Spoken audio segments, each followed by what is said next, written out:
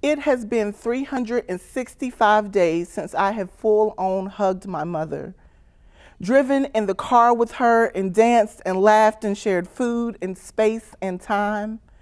It has been 12 months, one full calendar year since I have shared a room full of family members, creating memories, holding on to each other, existing in space side by side.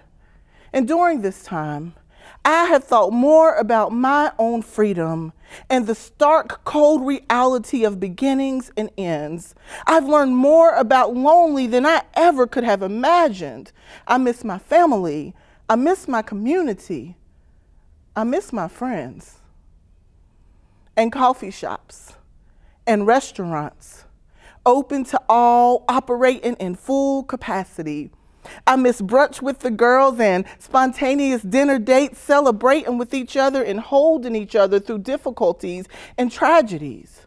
I miss museums and movie theaters and bowling alleys and concerts and shows. I miss plays and musicals and poetry slams and dancing in crowded rooms. I miss being on the go, being in the mix, hopping on a plane, traveling to an unknown place, visiting new people, sharing celebrations and holidays. I miss worshiping in congregation. I miss performing on the stage.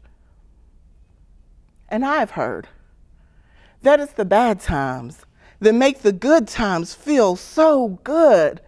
And I am ready to declare that good times are here.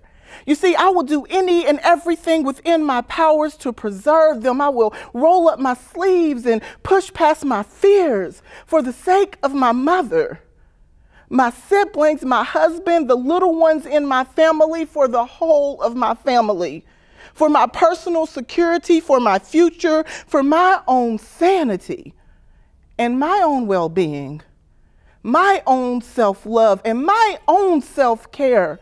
For I will rely on the research and the professionals and the power of my prayers, so for the sake of the future, for the beauty of tomorrow, I'm going to give this life every single thing I've got. I'm showing up for all of the opportunities. I'm showing up for my community. I'm rolling my sleeve up and I'm taking my shot.